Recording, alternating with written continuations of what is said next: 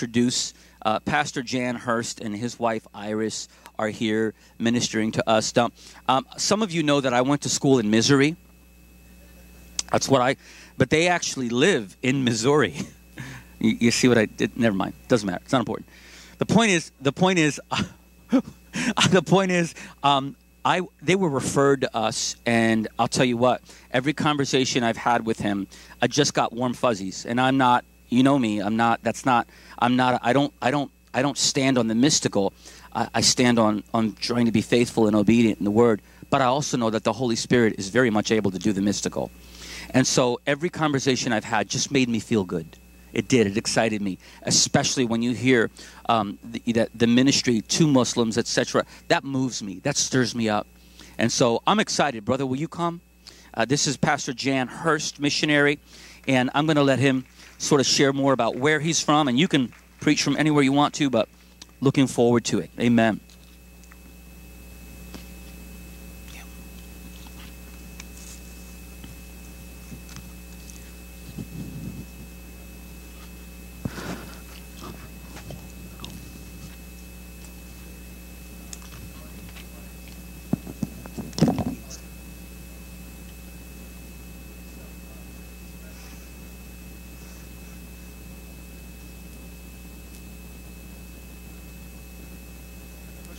Push the button on, yeah. We're not the sharpest missionaries, but, you know, we get there eventually, so thanks, brother.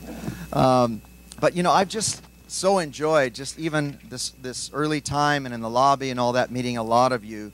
And there's just a beautiful family spirit here. How many know this is a wonderful church family? And, yeah, you're blessed. You're blessed. You know, that's what church is. That's what the Church of Jesus Christ is it's family. We have finally come home where we belong. And it's home forever. And this is just a foretaste of what it's going to be forever with family in heaven. Amen? But we want all of the family to come home, don't we? How many know there are a lot of lost brothers and sisters still out there waiting? You know, that elder brother in that parable of the prodigal son, you know, instead of him going out and helping find his lost brother, missed the whole point of family. He missed the whole point of sonship. But how many know God wants us to go out? The Father sends us out, and what an honor it is to do that. And so thank you for sending missionaries like us to go out, but you're going out in this community and in this area, and so God has a place for each of us. Amen? But it's just a joy to be with you this morning, and it's a special joy to have my wife Iris with me this morning. I think, baby, could you just stand? Some of you met her, but just so you know who I belong to, this is my home.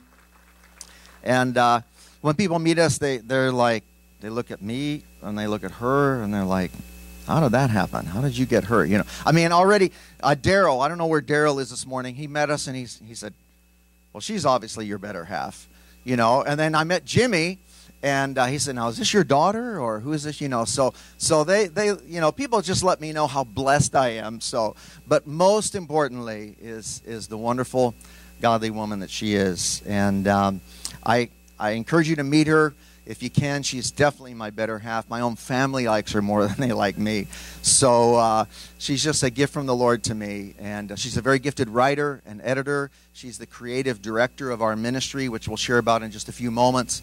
But it's just a joy to be partners with her. We've been together now 36 years, and it has been a wonderful, wonderful life of serving the Lord and reaching the lost together. So I'm so grateful to have her with me this morning.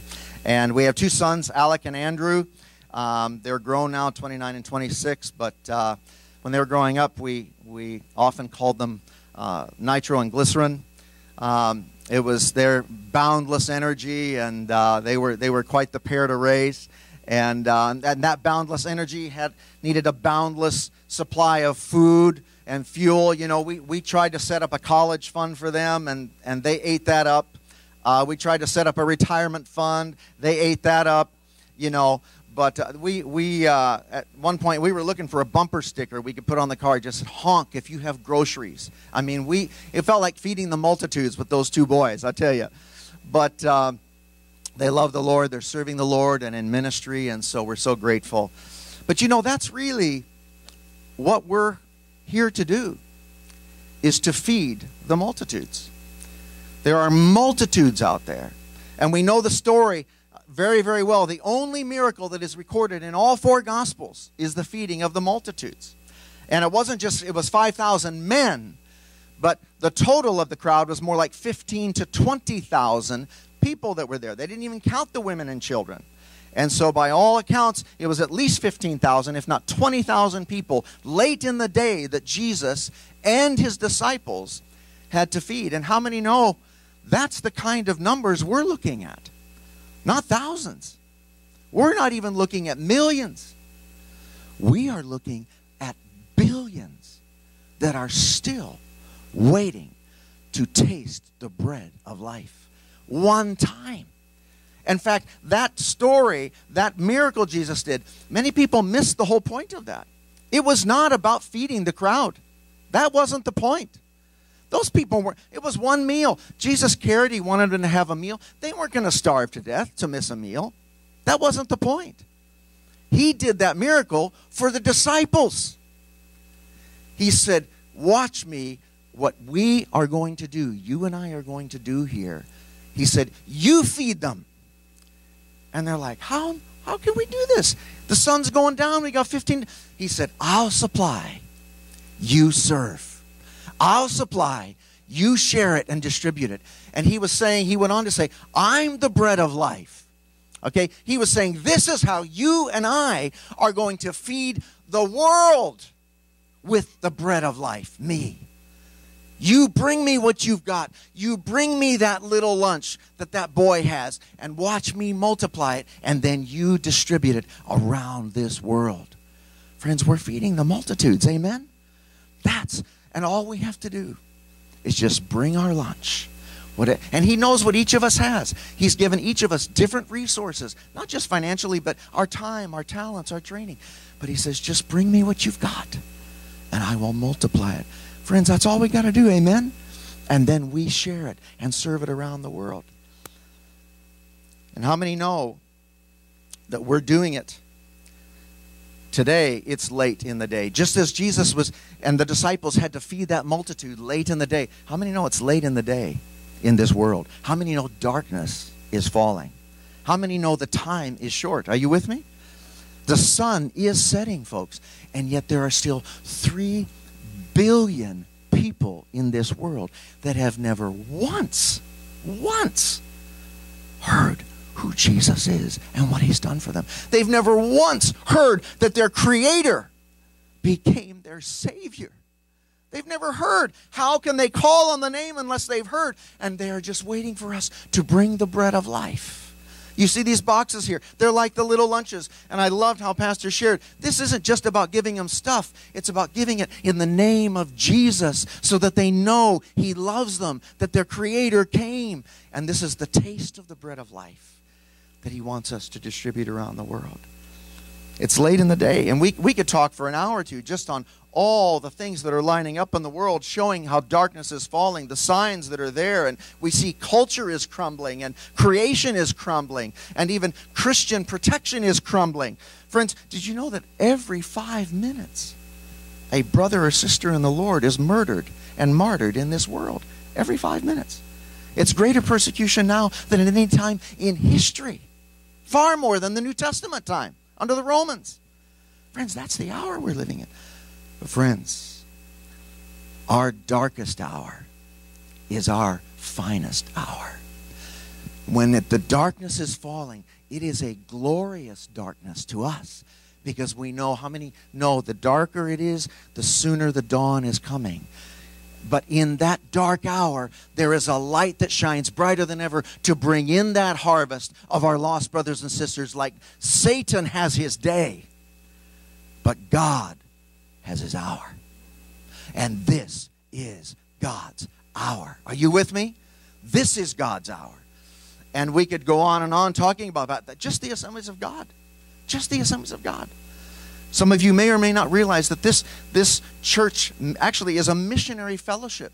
It started a little over 100 years ago with about 300 outcasts who got the Spirit's power and spoke in tongues, and they got the right hand of disfellowship out of their mainline denominations, kicked out, and they came together in Hot Springs, Arkansas. 300 people. And they had the unbelievable faith, if not audacity, to say, we 300 people are committing ourselves to the greatest evangelism the world has ever seen. Now, folks, that's cocky. That's audacious to say, we 300 people are going to... Because their faith wasn't in them. They knew it was the Spirit's power that had come to send them out. And friends, we have gone from 300 people to now almost 70 million Assemblies of God, brothers and sisters, around the world. How many are grateful to be part of a fellowship, a missionary movement that has gone around? It is an army. And friends, you know where that army came from? Right here. All those missionaries came out of churches right like this, that were called in missionary services, that were called and then sent by people like you. You have sent an army around this world. Almost 70 million. The largest Protestant denomination in the world. We don't say that in praise to ourselves. We say, this is God's hour. Just the country of Tanzania, where I was born in East Africa. My parents were missionaries there in the 50s. And I was born right at the end of their time. My dad almost died. He had literally worked himself almost to death. He almost died of a bleeding ulcer. He ended up losing like 90% of his stomach. Almost didn't make the trip home. But my parents were there. They were the main founders of the Assemblies of God in Tanzania. And when we had to leave there, they founded a Bible school there now that is a huge Bible school. Thousands have been trained and gone into ministry through that Bible school. They planted about 50 churches. They were there just 7 years, but God did amazing things. But they could not have dreamed what God is doing today, and just in Tanzania. Friends, today, the Assemblies of God of Tanzania, in the last 10 years, now I want you to listen to this. In 10 years, the Assemblies of God has planted just under 10,000 new churches in 10 years. Now, if that doesn't thrill you, your thriller's busted. I'm telling you. Friends, this is God's hour. And when we left Africa, I was a baby in my mother's arms. They had asked a brother, Asangawisi, to dedicate me as a baby to the Lord. I was the first white baby they'd ever seen, and so it was really a big deal. And they were so grateful and honored that Mom and Dad asked Brother Asangawisi, one of their brothers, to dedicate me as a baby. In fact, I still have a photo of him dedicating me, and there's just a crowd of African brothers and sisters standing around, and he's holding up this little white baby. And anyone ever see the Lion King? Okay, anyone have that picture coming to mind? All right, Simba. Well, the day we had to leave, we were at the airport in Mbeya, Tanzania. It was actually Tanganyika then. And I was in my mother's arms. My dad was dying. He was on a stretcher. And the crowd of African brothers and sisters were there at the airport behind the fence. And as we were getting ready to board the plane on the runway, on the tarmac, Brother Sangawisi, who my dad had a very special relationship with and had mentored and discipled, he could not contain himself. And he climbed that fence. And he ran across that tarmac. And he reached down to my dad. And he wrapped his arms around him, sobbing and weeping. And he said, Nikukugana, Nikukugana. Watuwariumbumi yangu. He said, I love you because you brought me life. And friends, that's what we're doing. We're bringing the bread of life. He who has the Son has life, but he who does not has the Son does not have life. How many know we are here to multiply the bread of life and just bring what you've got? Just bring that little lunch, and you won't believe how God will multiply it. This is God's hour, folks. This is God's hour. And how many know the kingdom of God's bigger than the Assemblies of God, folks? Kingdom of God's a big place. Just in China alone, folks, every day in China, just that one country, between 30 to 40,000 people come to Jesus every single day in China. Friends, this is the hour we're living in. And the persecution is getting greater now. This new premier or president is bringing it now, re-education camps of up to 100,000 people. They call it re-education camps. They're rounding up Christians now in China. Friends, how many know you can't stop the church? Persecution comes, the church explodes all the more. This is God's hour. It may seem dark, but it is bright. It's our finest hour because the greatest harvest is happening right now. How many want to be a part of it? Not just watch it, but to be our part, to bring our lunch, whatever that is. God is doing things we've never seen before. Well, years ago, we've just, throughout our lives, just tried to bring our lunch, whatever we had to give, whatever we had to offer as missionaries. We were in Indonesia, which is, some Americans don't realize, it is the largest Muslim country in the world. And it is the fourth largest country in the world. 266 million people in 17,000 islands, covering the size of the United States. That's how big Indonesia is. 3,200 miles across, 800 different languages, but there is one national language. Okay? But God is doing things there. We were there in 91 to 95. The island of Java, just to give you an idea, the island of Java, which is not the largest but the most populated island, just that one island has over 140 million people on that one island, the size of the state of North Carolina. Imagine almost half the United States in the state of North Carolina. That's the population of that one island. How many know every one? Those aren't just numbers. Every one of those numbers has a name, was a child of God. He created in His image, and they're just waiting to taste the bread of life. They're just waiting to hear the way home to Him. Amen? And He is finding ways to multiply it to them. Well, we were there for 4 years. We learned the language. You really can't function in English there, except maybe in the capital city of Jakarta. Jakarta now is the second largest city in the world. 31 million people in that one city. Okay? More people than in all of Australia and a lot of countries just in that one city. It's exploding. And yet God is finding ways to multiply His message to them. We got a letter from the government in 95.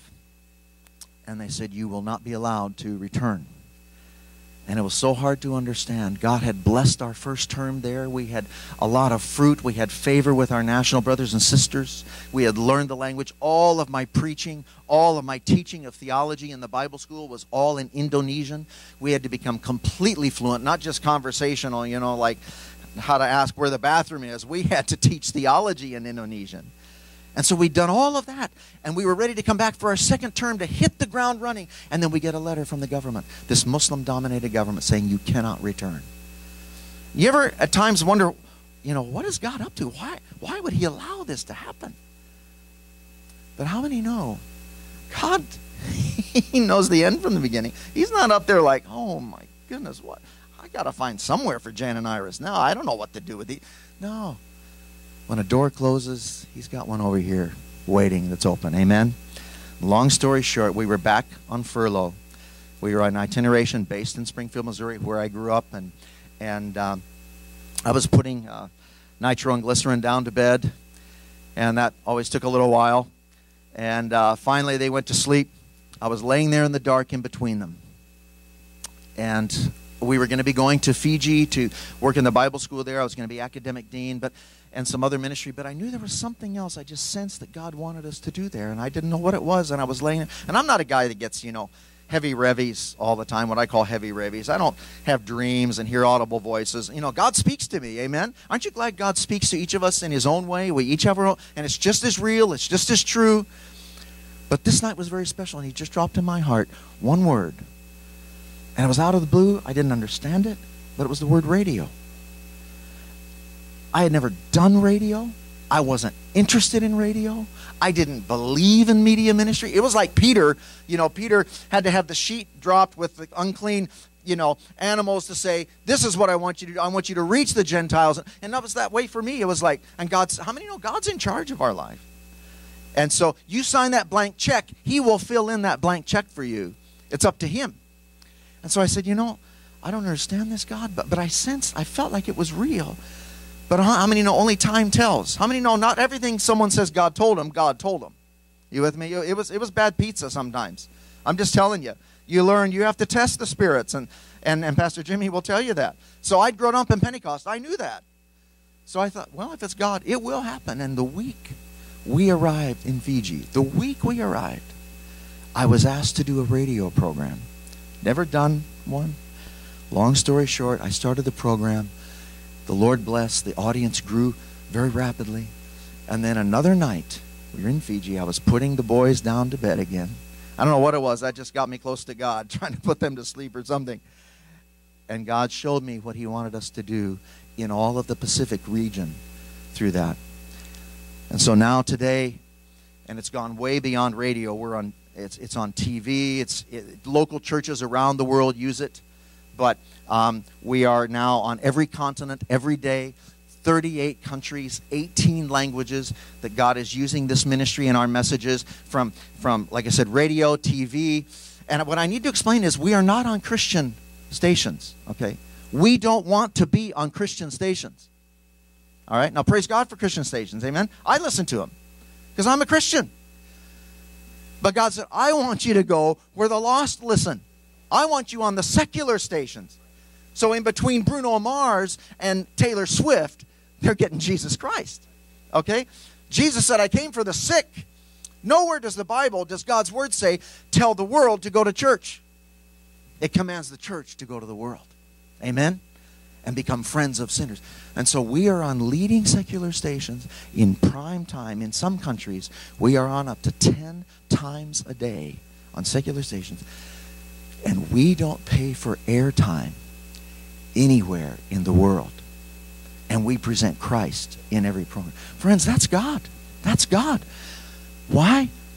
It's not us. Listen, man, we're not even that good. But it's God's hour. Satan has his day. This is God's hour.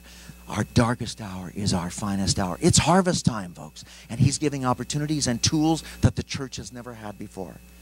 And so now it's being used. But everything we do is through local churches, trying to help the local church reach the multitudes that they could be reaching. There are opportunities just sitting there like silver platters for them, and they don't realize what's available to them in these countries. Most of these countries, radio has a much larger audience than television. And so when you get on a station, you have the ear of the nation. There's usually just one or two major stations. But now it's gone on into newspapers, and we're on the ground, we're on the air, we're online. God is multiplying His message. And there are so many testimonies we could share. It won't take long, but we got, my wife's home country. She's from the South Pacific originally. And God opened doors for us to start there. And we opened our program there on the leading secular station called Magic FM. 3/4 of the country listened to that one station. It became the #1 program in 2 weeks. And then God opened doors, and people began to respond. There was a young man there that worked at the station, very well known in the country. He was probably the highest profile homosexual in the country. His name was, we'll just say his name was Tavita, which is David in Psalm 1. He listened to our program every day. And after 5 months, not just hearing my voice, but the Holy Spirit's voice. How many know the Spirit speaks to their heart? But they have to hear the word. They have to hear the message. That's how the Spirit speaks. After 5 months of listening every day, Monday through Friday, the Holy Spirit completely set him free, transformed him. He has now been married with 3 children, serving the Lord for almost 20 years now. Friends, the power, it doesn't matter whether it's coming from a pulpit in a church or through a radio. The power is in the truth. The power is in the gospel. The power is in the message, and they have to get the message one way or another. Amen? We have to multiply that message, the bread of life. The Minister of Trade and Commerce was on a plane with Iris a few years ago, one of the cabinet ministers of the country, and he knew, very few people know we are behind Think a Minute. Everywhere we are, it's about making Jesus and the local church famous in that country. And so they've never heard of Jhan and Iris Hurst. That's the way it's supposed to be. We're not here to make us famous. We're here to make Jesus and the church famous. Amen? But he knew about Iris, and I were behind it. And he said, he got out of his seat on the plane, and he just said, I want you to know the impact that you have had on our country for the last 15 years. You have impacted our nation daily. The platform that God gives to the church in this hour is just amazing. Well, how many know it doesn't matter what our place is? Every one of us has a lunch to bring. You know, that little boy in that miracle, I don't know if you ever realized that, but that boy that brought that lunch, he was a nobody. He wasn't even counted as part of the crowd. He wasn't even in the number that was counted in the crowd. And yet he was the one Jesus chose to be the partner in the miracle. How many know there are people, maybe even here this morning, you feel like a nobody. You feel like you're not counted. You're not a missionary. You're not a whatever. And Jesus is saying, I want you to be my partner in this miracle. Just bring me your lunch, whatever that is. That's what this missions convention is about. And I'm going to multiply it. That boy brought that lunch. And friends, it wasn't even hardly a lunch. It was a snack. You realize those fish, these weren't two big, beautiful fish, you know, in the Pacific. We love mahi and ahi, and I mean beautiful fish and all that. No, these were two pickled fish like sardines. He had a couple of sardines and basically some crackers. Jesus didn't need that lunch. How many know Jesus was the creator who made everything from nothing? But he's saying, I want you to be part of this. Bring me what you've got. And then together, we're going to feed this world. And so you bring it. And he's just saying, whatever your lunch is, bring me your sardines and crackers. Now, he knows each of us, whatever it is, but just bring it and watch me multiply it around this world. You know, God uses children, doesn't he? Can I tell you very briefly, so how many here have heard of the largest church in the world in Korea? Pastor Cho pastors the church. And it's for many years now, the church has been about 800,000 people for many years now. And Pastor Cho is a very, very dear family friend, a very good friend of my dad. When my dad died over 30 years ago, he flew from Korea to be in the funeral and to speak and everything. And he stayed in our home for a couple of days. I grew up with him, kind of friends with Dad, and in our home at different times. And he's a wonderful guy, great sense of humor, tells great stories. But during that time in the home, he told, many people don't know how he came to the Lord, but he was a Buddhist monk dying of tuberculosis. He was just like 20 years old. And every day he was dying, and he was just spitting up blood in a bucket. And he was angry. He was bitter toward God. And one day a knock came on the door. He opened the door. And it was a young girl. She was about 11, 12 years old. And she had a New Testament she wanted to give him. And it made him angry. He yelled at her, slammed the door in her face. Well, next day came. She was back. Knock. He opens the door. There she is again. This time he even, I don't know, he may have even cursed her, but he just yelled all the more, slammed the door in her face. Third time's a charm, right? Well, it was. He started to slam the door in her face. And before he could, she said, please, please, please, wait, no, please. Just take it. I promise I'll never come back. Just take it, please. So he grabs it out of her hand, slams the door. Later, after he cooled down, he sat down, he saw it over there, he picked it up.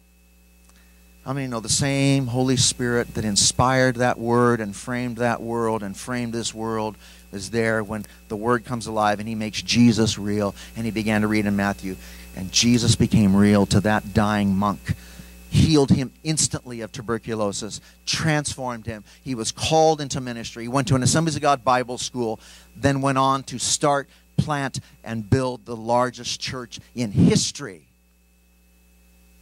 And he said, when I get to heaven, after I see Jesus. You see that girl?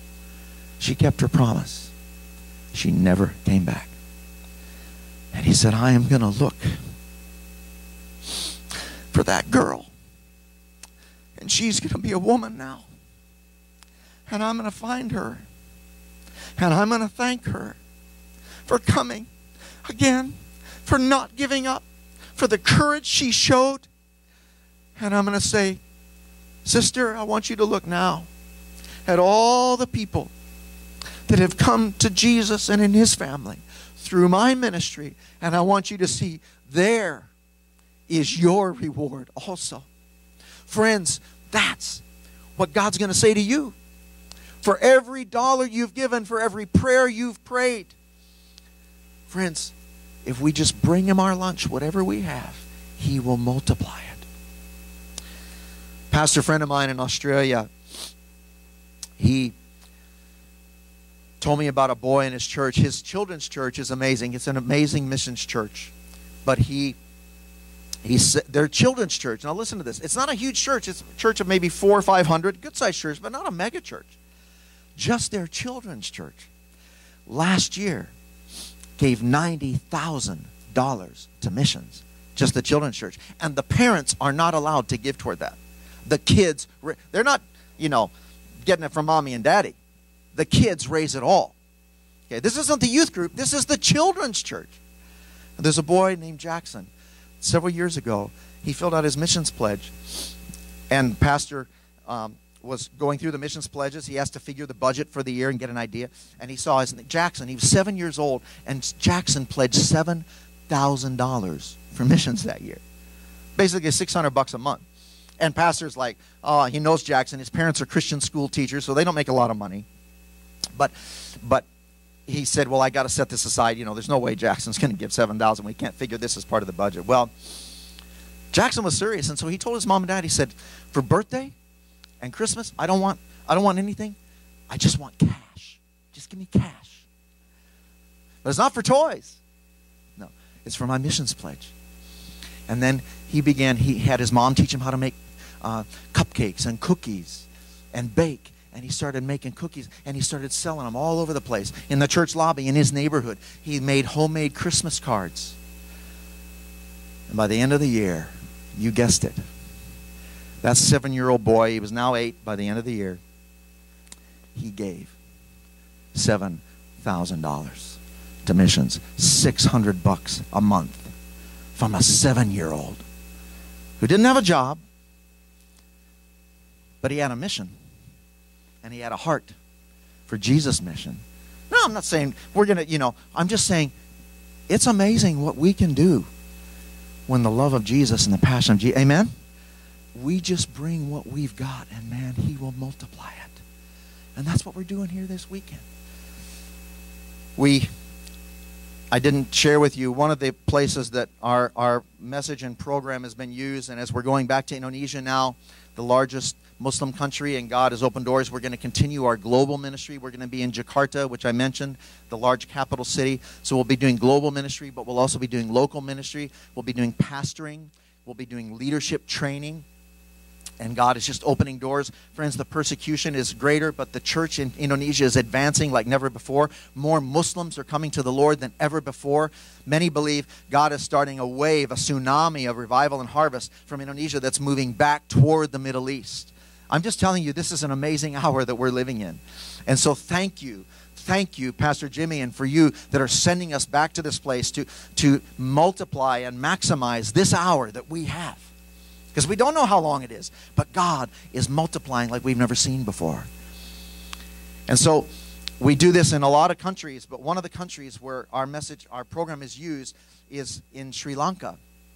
And the pastor there, he was also the general superintendent, Dishan Wickramaratne.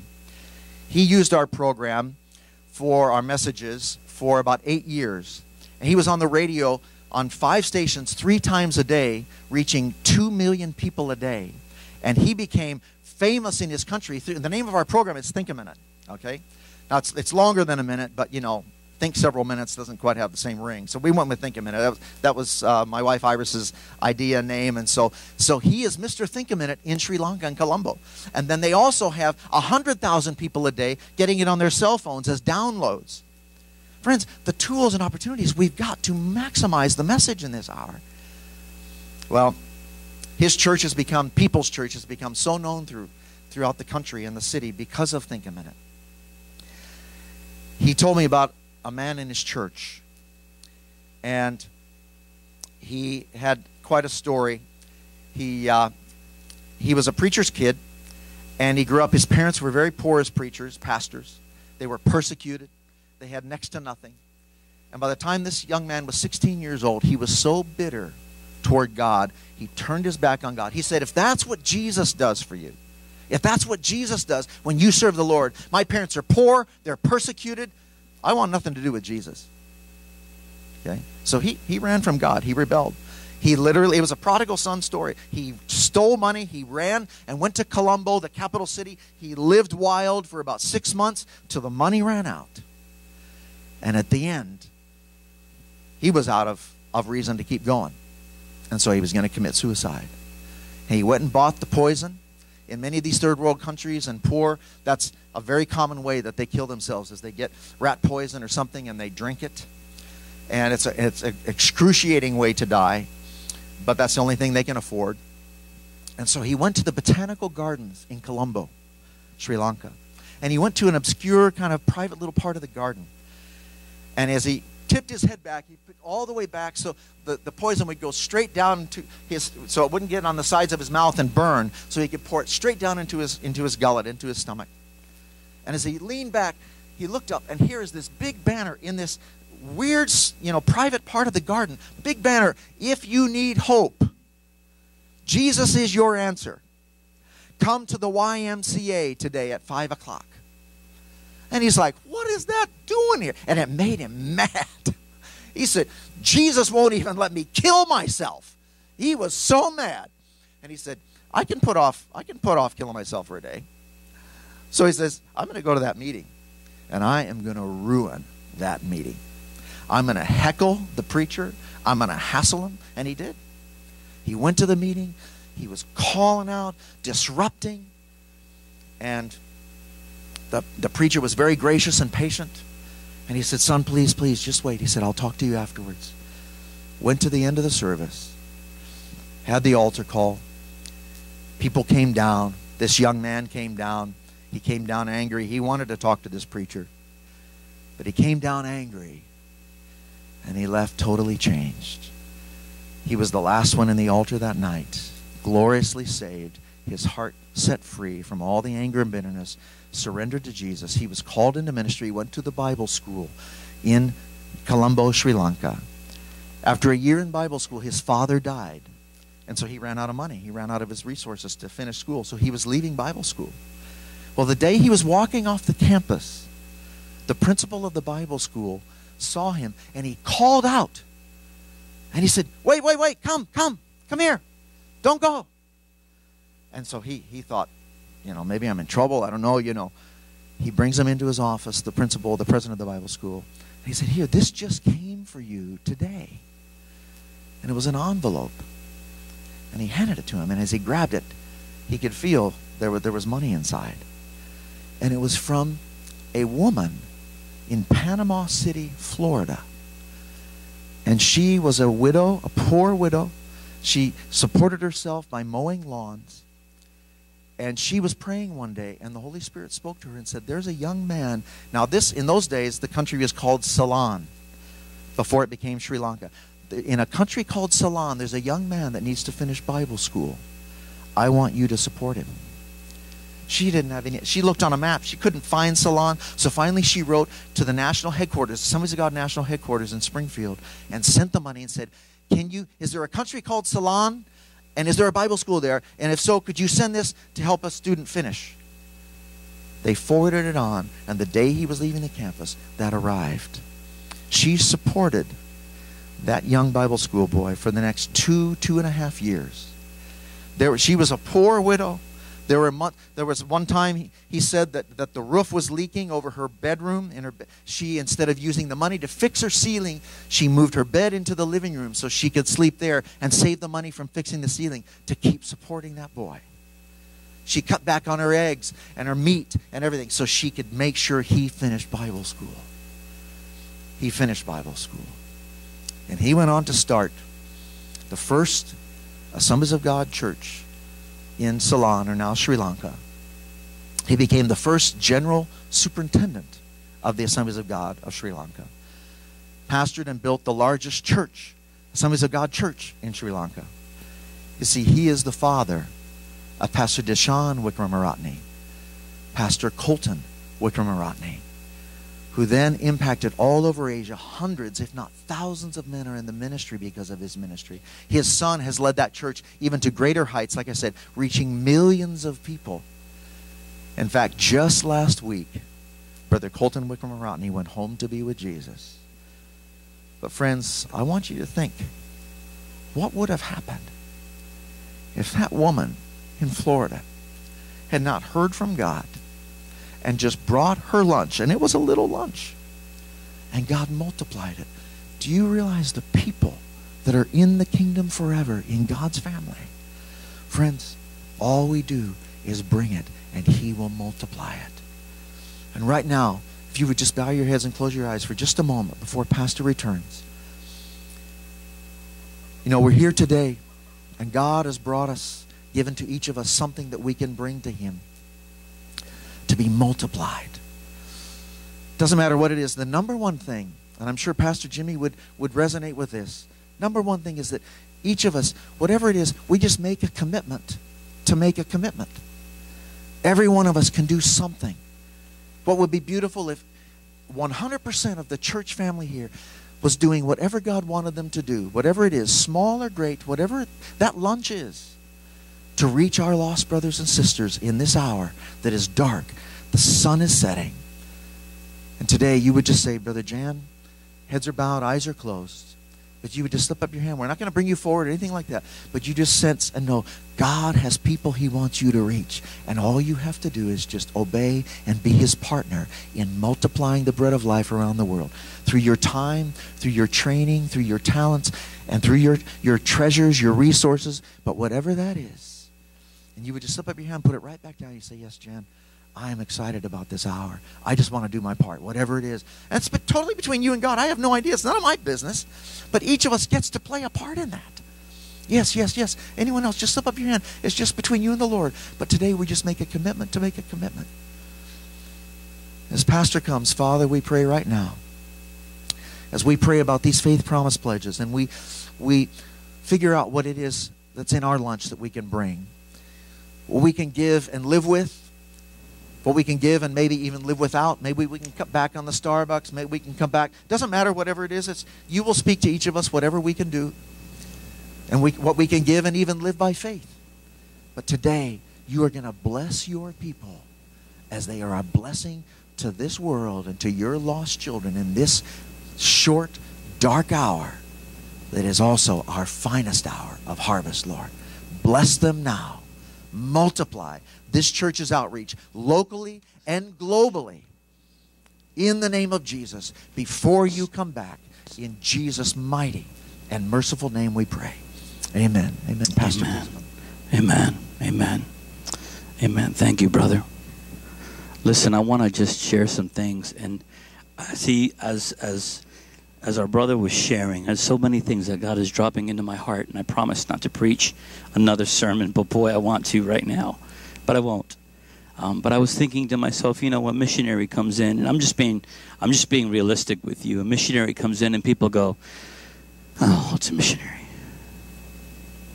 God forgive us. I remember thinking that way. I'd be in Bible school or I'd be in church, and my favorite preacher or my favorite missionary, or rather my favorite professor, you know, was going to preach or was going to speak, and I just couldn't wait to hear him. And then they would announce, we have missionary so-and-so from wherever. And I'd go, oh. You could hear it. All across the auditorium, you'd hear this, oh. What a shame. What a shame. What have we missed? Honestly, I love statistics because I love to hear what God is doing. Also, this is relevant to every age in this room. Can I just share something with you? Folks, from the youngest person in this room, life is not all about Fortnite. And I'm looking at you, kids under whatever. I'm telling you. I'm being straight with you. You're going to get to an age in your life, kids, because I have kids. You're going to look back and go, boy, that was stupid. Let me go up from there. Life is not all about, let's talk to millennials. Life is not all about your rights and privileges. Not at all. Not if we're serving Jesus. Let me go up from there. Life is not all about our 401k. It's not. It's just not. We're so accustomed, we're so ready to think about ourselves, and when a missionary comes in and I hear that, it really does, it ramps me up. It does. It makes me think, if an American missionary had never come to Sicily, where would my family be? Where would my mom and dad and grandparents and all of my family, everyone, if an American missionary hadn't showed up in Sicily, where would I be? So this is very close to home. Very close to home. Folks, I know that last year many of you filled out these faith promise cards. And I want to challenge you today. Let me be clear about this. Let me be clear about this. Our faith promise, our promise to support missions does not come out of our tithe. Our 10%, our first fruits, our first and our best goes to the Lord, absolutely. But then beyond that, have we not learned, even this year, the more we give, the more we get? And we don't give for that purpose. We don't give for that reason. That's not the end goal. But you cannot outgive God. You simply cannot. If this doesn't stir you up, your stirrer's broken. I'll say it's slightly different than you did. Your thriller, your stirrer, whatever, it doesn't work, whatever. If this doesn't move you, if it's all about central focus, it's all about your focus, it's all about you, it's all about what you, something's wrong, something's broken. Listen, God put me on this earth to honor him. He did. He put me on this earth to honor him, to bring glory to him, and to multiply myself after I came to know Jesus. That's what I'm here for. I want to share a quick scripture with you. And the scripture is one you're familiar with, Acts chapter 13, verse 47, right? For this is what the Lord has commanded us. And you know Acts. You know the book of Acts. Let me just, before we read that, I want to share this with you. You know, I've only been here, I don't think it's 5 years yet. And it doesn't matter what's happened in years past, but when I got here, it was pretty bleak. The finances were bleak. The attendance was bleak. The whole thing was bleak. I was trying to figure out, God, why did you bring me here? I really was. For a season, I was trying to figure out, why am I here? And slowly but surely, God began to build things back up. And it was God. It wasn't me. It was God. I'm still trying to figure out what I'm doing in the pulpit. I'm still trying to figure out, what in the world are you thinking? Fortunately, God is better at this than I am. But the truth, I know. The truth of the matter is, I really do pinch myself and think, am I really doing this? Is this real? And I see what God does, and I think, yeah, because God loves to use the little, the nothing, the bring your lunch. I love that. Did you catch that? I hope you caught his heart this morning. Bring your lunch, even if it is 2 sardines and some crackers. I would prefer anchovies, close enough. Listen, what I'm challenging you for today is, maybe your missions promise last year was a certain amount, and maybe you haven't been here long enough to have a faith missions promise. I want to grow it this year. I want to grow our missions. I do. I want the church to grow. I want souls to come in. I agree with you completely, brother. I really do. We're not advertising on Christian radio. What's the point? I'm not trying to get people from other churches. We want lost souls. We want them to come in here. We do. But there's lost souls all over the world. Not just here. Maybe you haven't even been here long enough to fill out a faith promise. And I just want to challenge you to do so if you've never done so. But if you had $30 a month last year, or $50 a month last year, or maybe it was just $10 a month last year, you know what? Can we step out in faith, and can you prayerfully, I'm not a car salesman. I don't know where you are. I really don't. So can we prayerfully say, God, will you challenge me? Because those missions money go to support missionaries. They don't build the church. It doesn't get us new carpeting. It's not going to do it doesn't stay here. God is so good. Have we not known? I can't wait for the business meeting. I can't. Have we not realized the more we give away, the more God blesses it?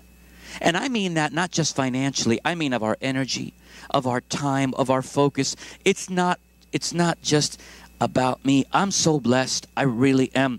There are people all over this church that have given of their time and of their energy to bless the church, to bless me personally. That we've done work on the building. I look around, honestly, I don't want to embarrass anybody, but gyms with the sound stuff, like wiring that he had, all the Jhan Entricans on the roof. I'm not trying to embarrass anything. Jerry's spending his time. Dave is doing electronics, electrician work all over the building. Guys, I got to tell you, you cannot outgive God. You can't. He will bless you, and he has. All right, let me go back to the scripture. Did I mention I wasn't going to preach right now? No, we're going to wrap up. We're going to pray. We're going to wrap up. I just want to share this verse for you. Please let it hit home. Let it hit home. This is the reality of it, folks. I want to go home and watch football. Can I just be honest with you? I want to go home, eat lunch, put something comfortable on, sit on my couch, put my feet up and watch football. That's what I want to do. God, that's not wrong spot, right sentiment, wrong spot. But I'm with you. I'm with you. Listen, the truth is, that's not what God called me to. He didn't call me to a life of perfect comfort. He called me to give myself away, whatever way that is. Acts chapter 13. You know the book of Acts. You know what's happening. Jesus is gone. He's telling them what to do. They're all excited. The Spirit's... Okay, so just very quickly, we know that. So we know the... Verse 47, chapter 13, the book of Acts. For this is what the Lord has commanded us. I have made you a light for the Gentiles, that you may bring salvation to the ends of the earth. That's what today is about. That's what the missions convention is about. I love missions. I love missionaries. I've said this so many times. I don't know that I could pick up my family and yank us out of everything that we know and go live in a foreign country to give myself away like that. If God had called me, he's going to equip me. I know that. I get that. But it's tough, man. And I have nothing but respect for the people that can do that. You all know Brother Dave, Hearn, and Ernestine. Their heart beats missions. I love that. That's what we're called to. That's what we're here for. So before we dismiss you, can we just stand one last time? We're going to pray, but before we pray for the service, I'm going to ask if the Hursts will come up. Guys, will you just come up here, Brother Jhan, Iris? We want to pray. We're going to lay hands. We're going to just ask. I asked Pastor Ben if you'll come too. Where's Elaine? Elaine and Frank, are you in the room? Guys, will you come? Before we close the service and pray for our own missions here, we do want to pray, especially for this couple, and I pray that you remember them. I really do. Just close your eyes with us and pray with me. Father, we are so grateful. We are so grateful that there are people that you've called, oh God, to serve you all over the world, to give up their rights, to give up their privilege, to not think about personal things. God, we know that you're going to bless them. We know that we're called to be wise stewards, even of our own futures. We're not saying that. You've not called us to be paupers. You didn't. But at the same time, God, I'm so thankful for their ministry and for their heart and for the message. God, we are excited to hear what's happening overseas through the ministry, even through their radio ministry. God, I ask that you would we pray an anointing over the Hursts. I pray protection over their family, over them, over their sons. God, I ask that your hand would be on them, that you would expand their territory. God, we have been blessed by their experience. We've been blessed by their experience and their maturity in ministry, and we thank you for that. And I just ask, God, that you would expand their territory, God, to honor you, to serve you, that many would come into a knowledge of Jesus Christ because of the efforts that they're giving. I pray for every area of their life. God, be it physical, spiritual, material, all of it. God, I ask your hand would be on them. I pray you'd protect them from without and from within. Protect them from themselves. Protect them from the external. I pray that you would drive them, direct them, open doors, guide them. They've been a blessing to us. Father, we pray in Jesus' name by your Holy Spirit, you would bless them exponentially in every way. God, and now we pray, God, that you would give us a heart this morning to just be challenged to give in missions. Perhaps we're not ready with a number right now this morning, but God, I ask that you would stir us up, will you?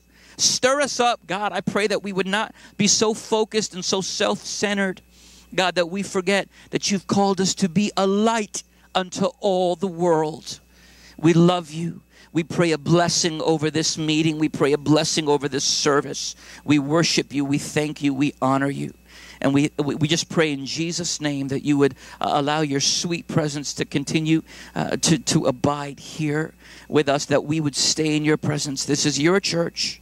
This is your agenda. It's all about what you've called us to do. We ask that you would help us to be obedient in doing just that.